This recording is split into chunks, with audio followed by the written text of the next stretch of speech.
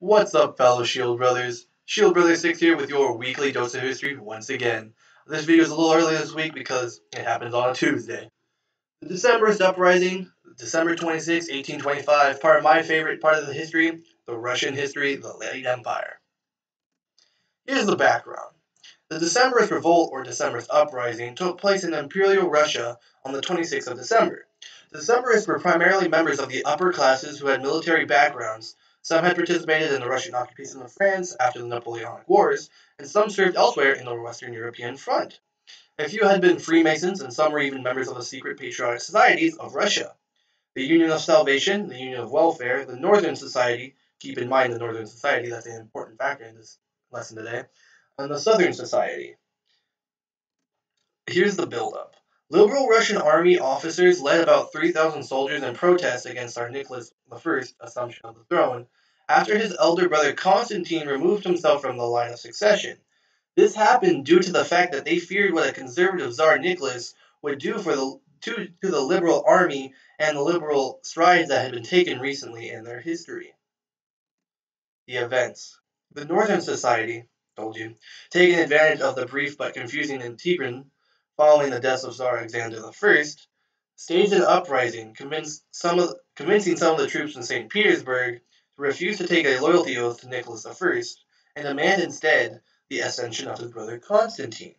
The rebellion, however, was poorly organized and easily suppressed.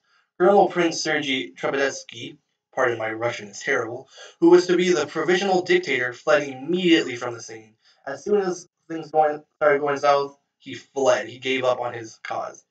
On the morning of the 26th of December, a group of officers commanding 3,000 men assembled in Senate Square, where they refused to swear allegiance to the new Tsar, Nicholas I, proclaiming instead their loyalty to Constantine and their new Decemberist constitution they had written up for the event. They expected to be joined by the rest of the troops stationed in St. Petersburg, but they were sorely disappointed because no one joined them. They were looked upon, they were even rooted for, but no one budged to actually help them. No forces came, no civilians came, no one aided them in their uprising. The revolt was further hampered when it was deserted by its supposed leader, Prince Trubetsky, had a last-minute change of heart and failed to turn up at the square at all. His second command, Colonel Bulatov, also vanished from the scene. He also gave up on the cause. So they lost both of their commanders in a quick succession on the day that this was supposed to happen, the important day of the uprising. The conflict. This uprising, which was quite easily suppressed by Tsar Nicholas I, took place in Peter's Square in St. Petersburg right outside the Senate building. For hours there was a standoff between 3,000 rebels and about 9,000 loyal troops stationed outside the Senate building, with some desultory shooting back and forth from the rebel side. A vast crowd of civilian onlookers began fraternizing with the rebels and rooting for them even, but did not join because they didn't want to be punished and they knew this was going to end badly for them. But they did start rooting for the rebels.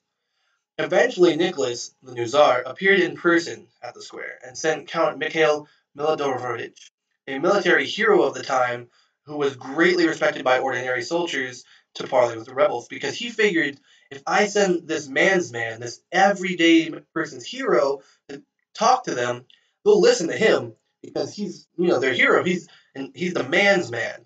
This will get through to them.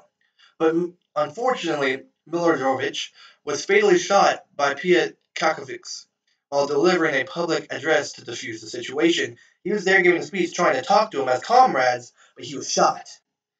At that same time, a rebellion squad of grenadiers, led by Lieutenant Nikolai Punov, entered the Winter Palace, but they failed to seize it, and they had to retreat.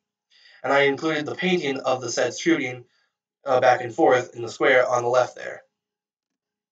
This is the aftermath.